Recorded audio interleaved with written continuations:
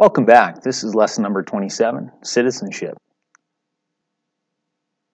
Citizenship follows chapters 13 and 14 in our textbook.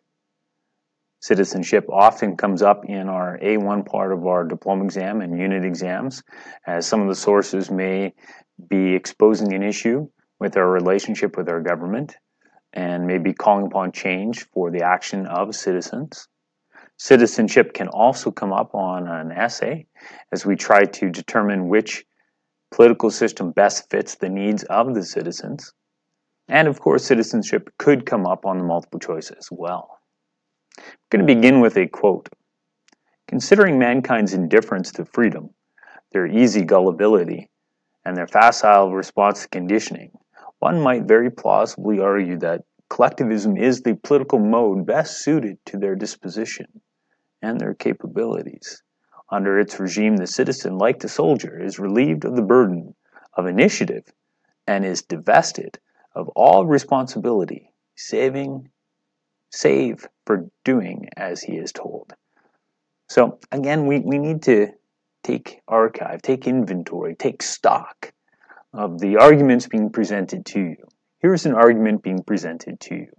An argument that you could build an essay around, or an argument you could build an essay against. But it's that kind of language in your writing that we're looking for to get to that E. All right. To what extent should our actions, and should the actions of the state promote happiness? And to what extent should our happiness be contrary to doing our duty? So we have things like utilitarianism and deontology that can wrestle with the idea of what is the path to true happiness. So in the beginning here, we have some opening thoughts, if you will, some things to ponder, some things to kind of set the stage. Citizenship makes us a party to a contract with the state. Unless we emigrate, we have no right to refute its laws. So Plato, in the 4th century BCE, is suggesting that if you live in America, you must do as American laws say. Obviously, there was no America as the United States of America in the 4th century BCE. Plato's primary influence was the 399 BCE death of Socrates, who had been charged with subverting Athens' youth. So what we're assuming then is obedience, and we ignore the responsibility to voice our discontent when there is a lack of justice. This is different than others. So the White Rose movement during the German occupation of much of Europe during World War II is an example of individuals that may argue against Plato and the idea that unless you're going to emigrate, you have to respect the laws. Well, for them, the laws were not just, and therefore they protested them, very much underground if need be. Another example is Thoreau and his idea of protesting unjust laws and not paying taxes and going to jail if need be in order to prevent paying taxes to support policies of your government, policies that you don't believe with. So Thoreau didn't want to see America and his President Polk going to war with Mexico. So he thought, I don't want my property taxes, my income taxes, I don't want taxes in general, sorry. I don't want my taxes being used to pay for a war machine to go in and invade and imperialize other people. The society that abolishes every adventure makes its own abolition the only possible adventure. So if the state abolishes every bit of citizenship and adventure, then the state itself will also be abolished. We've got some visuals here on citizenship. One thing I'd like you to be able to communicate is what are the responsibilities of a citizen? So in a community, how can a citizen be responsible? Is it obeying laws? Is it questioning unjust laws? Is it paying taxes? Is it recycling? Is it giving blood? Is it volunteering? Is it trying to solve social and economic problems within your community by displaying good moral, good character, being honest, being responsible, and helping those who need assistance? How do we participate as citizens? How do we engage each other in our community? These are things that you should be ready to write about in Part A of the diploma exam. What does it mean to be a justice-orientated citizen? How do justice-orientated citizens respond when they see injustice? How do you seek solutions to injustice? Is it acceptable to become violent and loot and use arson and engage in firefights with the police in the streets? Is that a justice-orientated citizen responding to injustice through violence? So the concept is citizenship, and we do have a Prezi, as we often do, to help fill in some of the nuances of this for us. And if we were in class, we'd watch this Prezi together. I'm going to skip the videos. I don't need you to watch me watch a video, but there will be some video links within this Prezi that you can always go back to for sure. So, citizenship. What makes a good citizen? Is it obedience? Is it sacrifice? Must you defend the body politic with your life? Is it service? Is it service to the community? Is it service to the state? Is it blind service? Do we follow? Or can we question the state? Is obedience a big part? That's a key word, and authoritarian states would like to see obedience in their citizens. What are some rights, roles, and responsibilities of citizens? Should we have respect for law and order? Now, in the United States of today, we don't see a lot of respect for law and order. What kind of relationship should we have with the police, as the police are part of the executive branch of government? They are carrying out the laws. How should we relate to them? How do we relate to unjust laws, like wooden logs may not be painted, or when raining, a person may not water his lawn?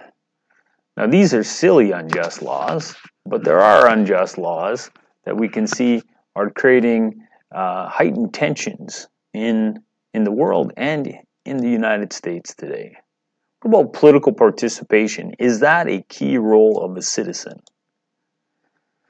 Now, this lady is celebrating the fact that she voted at what could be an expense to her own life. In Iraq, when the Americans imposed liberalism and created a democratic state and tried to have open and free elections, many opposed to democracy tried to use intimidation to discourage people from voting. One of the methods was to cut off fingers of people that had this purple mark on it. They have a purple mark because they voted. That's the way to stop them from voting multiple times. The mark's going to last, roughly a week. But those who don't want people voting, if they see someone with a purple mark, they might lob that finger off as a warning to the community. Humanitarianism. Is this a role that citizens play? Do we have a responsibility for all of humankind? All of peoplekind? Civil disobedience and protest. When should we protest? Should we protest? Does citizenship change during times of war? Is it no longer acceptable to question the government during times of crisis? Alberta Ed loves to use the times of crisis scenario to try to get you to refocus on what kind of relationship we should have between the government and governed. During a time of economic crisis like we've had in Canada since March of 2020, should we be questioning the state, or should we allow the Trudeau administration to spend $250 billion extra dollars and create more than 25% of additional debt in Canada at the expense of decades of taxpayers, so that we can have a more comfortable 3 months? Anti-war movements. Can we protest those? Protest for democracy, like at Tiananmen Square in 1989. What about using your music as a, platform for creating some kind of social or political change? Now, the Dixie Chicks, now just known as the Chicks because Dixie seems a little too, southern.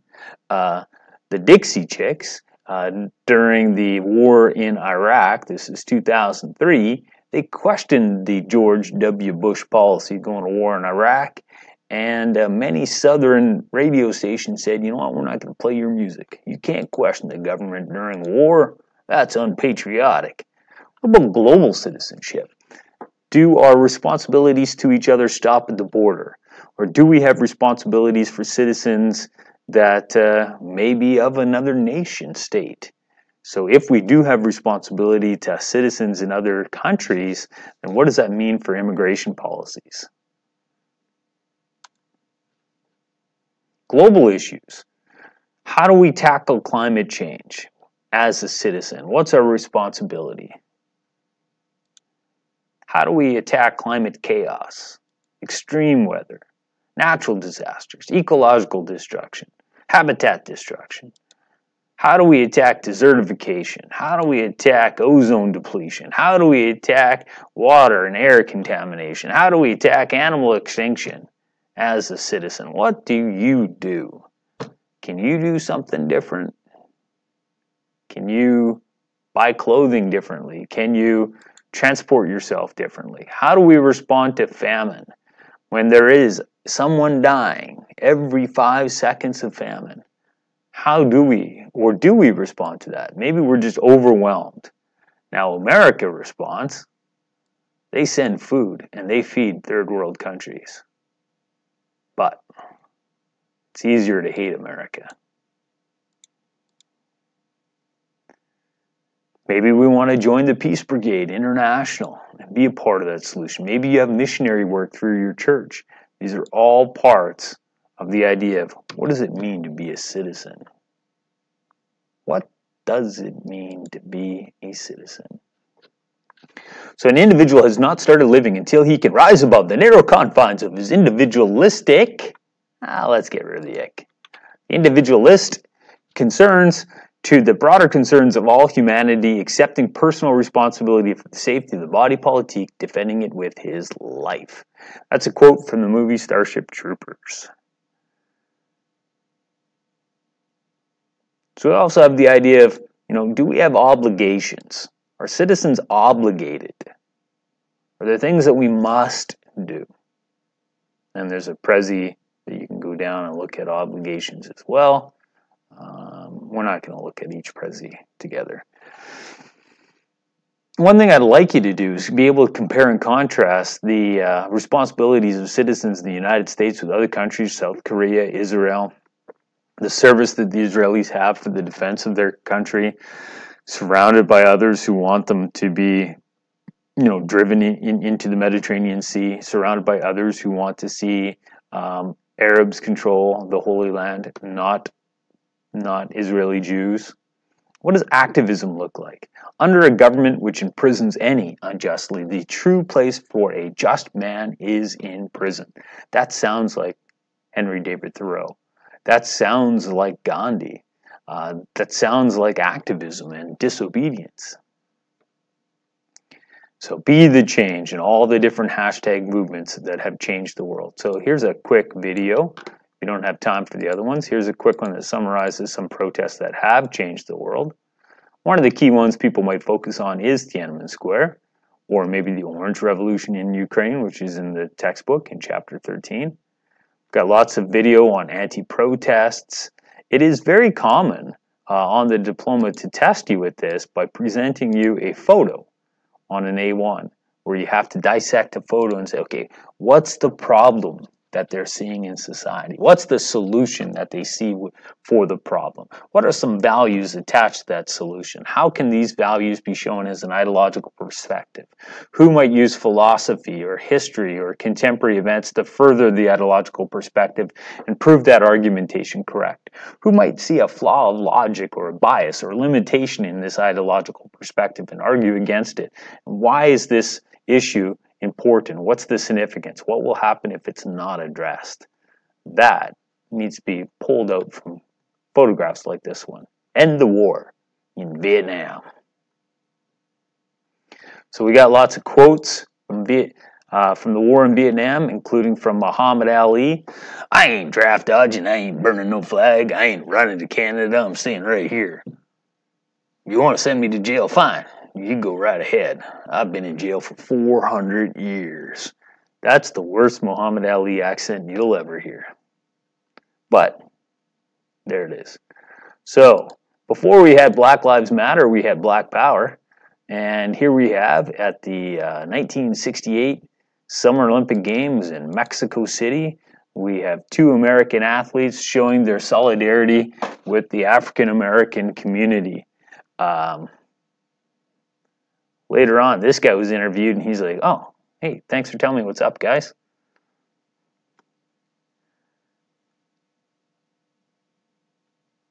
We also have some issues of citizenship. How do you respond to segregation in places like South Africa with apartheid? You know, what is the responsibility for Dutch Afrikaners living within a segregated system when they are the whites that actually have rights? Do they have a responsibility to the blacks of South Africa? Do people outside of South Africa have a responsibility to the people living within South Africa during the time of oppression? Trevor Noah, the comedian, has a quick video here about how he was born a crime, because he comes from an interracial relationship. Democracy, one way, WTO the other way. Here's another form of activism, this time against globalism and against the march of global economics, of trade liberalism, and suggesting that if we embrace capitalism, what we lose is democracy. So there's this idea that political individualism's lost if we practice economic individualism, because what we end up getting is elitism and kleptocracy. Here's somebody questioning Donald Trump after he's elected president. You wouldn't see that in a state that wasn't free and democratic. Here's the illusion of democracy. Man, there's some rich sources in this document. So take some time, break this down. What's going on here? Lifetime debt. Oh, that could be basically any Canadian taxpayer right now. Politics and cronies and capitalists. Oh man, I know it's supposed to probably be the United States, but this could be Canada. The illusion of democracy. We've got these politicians up top, and they're capitalist oligarchs that support them. And here we are down at the bottom supporting the system, thinking it's a democracy, thinking it's our will that empowers them. But in fact, we're simply just being created into a new form of servitude. But it's a willing servitude. We're willing slaves. Kanye, you be careful.